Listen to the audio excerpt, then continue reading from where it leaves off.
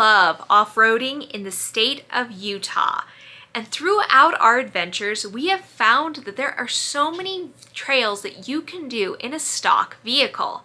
Crazy, I know. Today, I'm excited to share our top 10 favorite trails in Utah that we've had the privilege of conquering with our stock vehicles. These trails, which most of them are off the beaten path, have become part of our adventure story. We would love to invite you to add them to your bucket list. So, without further ado, let's get into it. These were super hard for us to rank, but we're gonna do the best that we can. So coming in at number 10 is the River House Ruin in Blanding, Utah.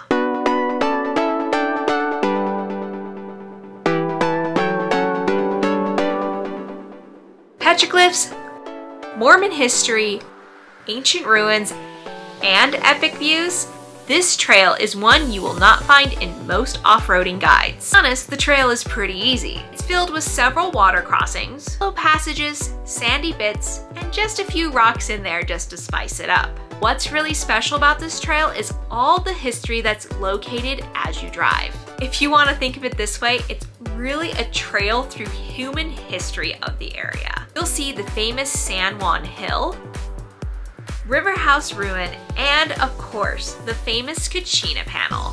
What else could you want in an off-road trail? Coming in at number 9 is 7 Mile Rim, located in Moab, Utah.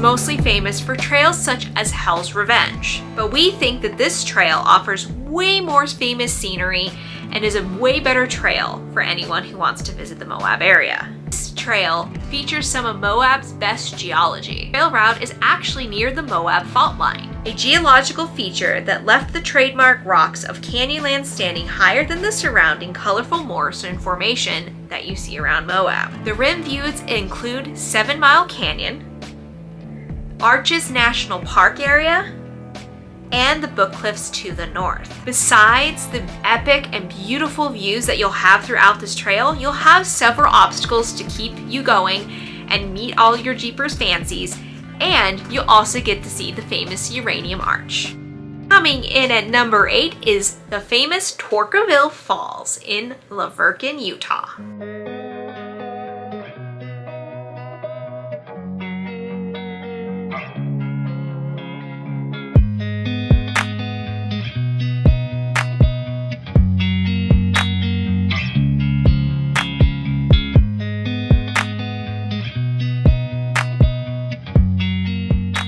Desert waterfall, anyone? If you love an epic waterfall at the end, this trail is for you. It begins in the town of Toquerville. It's north of St. George, about 30 minutes or so. There are a few rutted parts of the road that require some careful tire placement, so don't think you're just gonna cruise right through on this one. However, it's nothing too technical. When you conquered the trail, you'll get to stop at the falls, which can vary on their looks depending on water flow. Our favorite part of this trail was getting to drive across the actual waterfall top at the very end of the trail. Super neat, highly recommend. If you're ever in the area and like waterfalls, this is a must-do trail for you. Coming in at number 7 is the Little Wild Horse Loop located near Hanksville, Utah.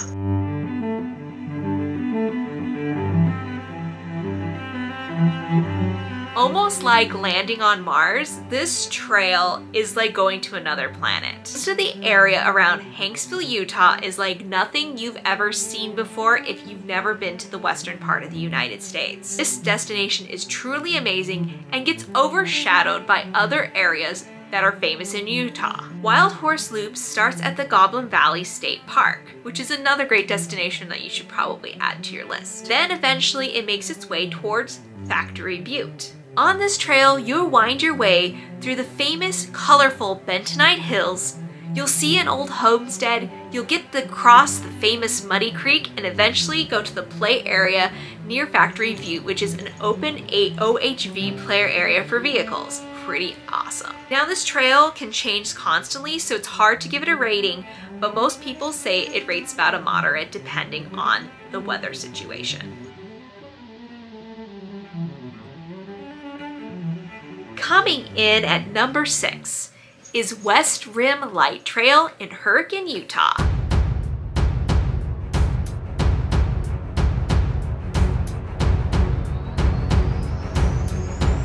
This trail is a great introduction for anyone who has never been off-roading in Sand Hollow State Park before. Most of the West Rim Lite Trail is a sandy, rocky dirt track. Initial climb from the Washington Dam Road area can be a little bit sandy mixed with some bentonite clay soil, so you want to be careful if it's wet. You'll get some awesome sandstone cliffs and ledges along the way, and also the famous toll booths. Really, there's some awesome geologic formations to see, such as the Hobbit House, and you'll eventually end up with the overview of Sound Mountain. Really, this is a fun trail that takes about half a day, and you can connect it with either other trails or go out towards Sand Hollow Reservoir. It's time for us to move on to the top 5. Coming in at number 5 should be no surprise, but the famous White Rim Trail in Canyonlands National Park.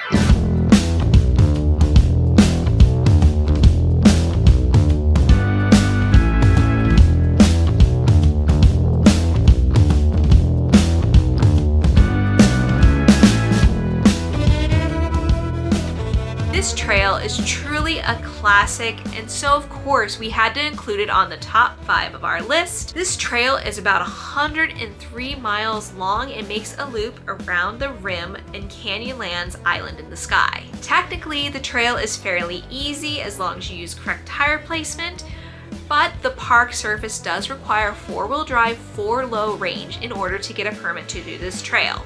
The main attraction, of course, is the awesome views that you will get throughout this entire trail. You also have features like arches, epic overlooks, and some history along the way besides just enjoying being out in the middle of nowhere. If you're planning on doing White Rim to truly enjoy it, you need a minimum of 2 days to do this appropriately. Otherwise, you'll feel rushed and you'll be super tired and you won't get to enjoy the trail the way you should.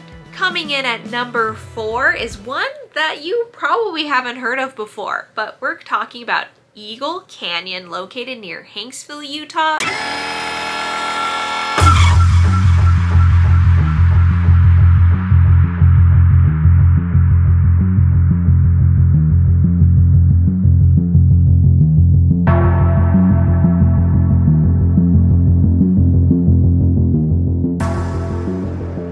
Trail is truly amazing. It takes you through some of the most historical and epic areas in the San Rafael Swell. Notable along the journey is the Swayze's Cabin and Icebox. Swayze's Cabin was built in 1921 by Joe Swayze and was occupied there while they did some ranching. Besides that, once you get on the main part of the trail, you'll get to see Eagle Canyon Arch. Eventually you'll wind your way and get to see the famous I-70 Eagle Canyon bridges, which their structural look is amazing. And eventually you'll get to do the squeeze under I-70. So if you're in a full-size rig like we were when we were in our Ram 1500, we only had an inch or 2 to spare, so keep that in mind that width may be an issue if you're full-sized. But if you're mid-sized, you should fit just fine. We're into the top 3. And for number 3, this is one of my personal favorites, and it is Cathedral Valley Loop in Capitol Reef National Park.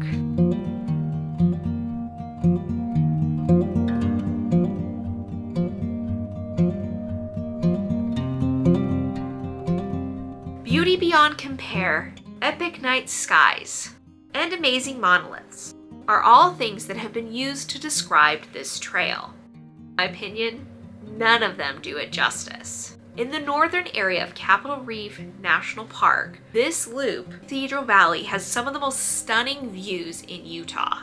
It's difficult to get to, so that's what makes it so much more fun. If you have an off-road vehicle to get there, you get to start this trail by doing an epic water crossing, and eventually you get to see a sinkhole, and epic mining along the way before you end at Temple of the Sun and Temple of the Moon. Because of the ruggedness to get there, it is a lesser visited area of the park since a lot of times the river flows will prevent you from entering the area to start the loop. Find yourself in a rugged place with natural beauty that until you see it in person, video just can't capture it. So now we're on to number 2, and of course we had to go back to the Moab area, Dome Plateau Trail.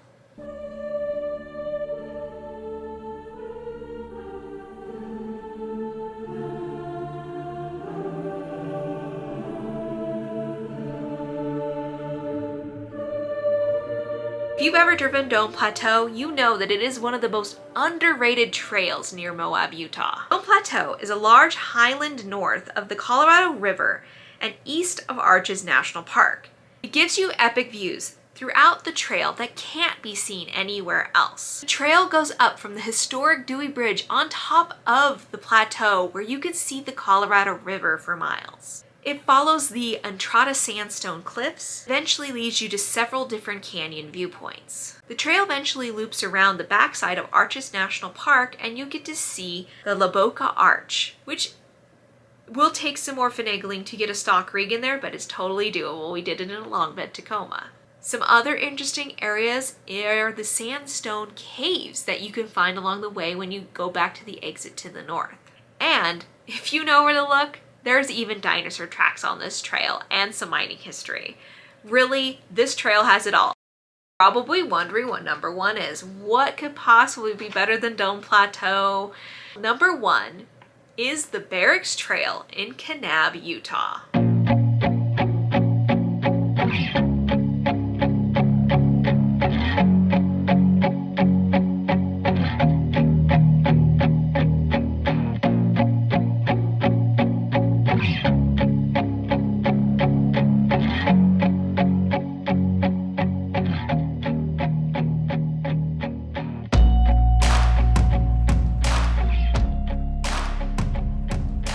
The Barracks Trail in Kane County, Utah is truly an amazing destination to see and to drive on. It's a really great area to see the backside of Zion and really get some epic views that you cannot get in other places in Utah. This trail is about 27 miles in length. If you choose to do this trail, you'll want to run it from south to north due to the epic sandhill that it is famous for. If you run it from north to south and the sand is too hot, you might not be able to get up the sandhill to complete the rest of the trail. The south side of the trail is rather easy, has a lot of sandy bits but with lots of trees, and is really a nice area to explore. The trail is more difficult after you complete the sandhill. So a quick note is that this trail may not be open for much longer pending the BLM decision on their alternatives for the area plan that they are currently working with. So if you want to do this trail, it's better to put it on your list and do it ASAP. Obviously, there are so many trails that we didn't cover here today. There are tons of them that are doable for stock off-roaders, but these are just our personal favorites that we still talk about to this day. Did we miss a trail that you truly love and you think is doable for a stock off-roader? Comment down below and let us know what that one is. Hopefully, you can use this list to add new adventures for you and your family. We hope to see you on the trail soon, but bye for now.